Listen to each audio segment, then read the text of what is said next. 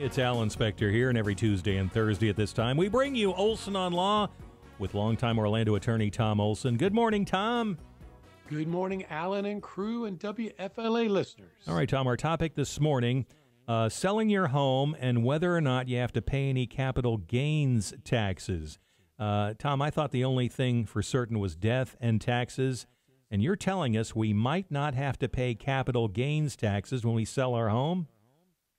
That's correct, Alan. If you qualify, a single person can avoid up to $250,000, and a married couple can avoid up to $500,000 a profit on a capital gains on the sale of their home. All right, Tom, not so fast. I heard the words, if you qualify. What is the catch here?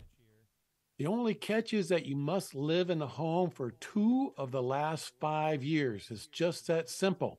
So you could buy a new home, and as long as you sell your old home within 3 years, you'll still qualify for this exemption. Well, that seems very generous of the Internal Revenue Service. I assume that you only use this exemption one time during your lifetime? Alan, you can use this exemption as many times as you want to, but no more often than every 2 years. So I have clients who own several properties that have appreciated in value. They'll sell their home, avoid capital gains taxes, move into another home that they own, live there for 2 years, and then sell that one and get that same exemption all over.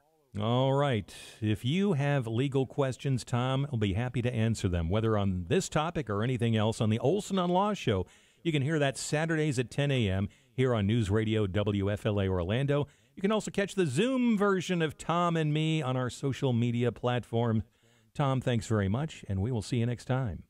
Thank you, Alan. And remember, for all of your legal needs, call the Olson Law Group in Orlando.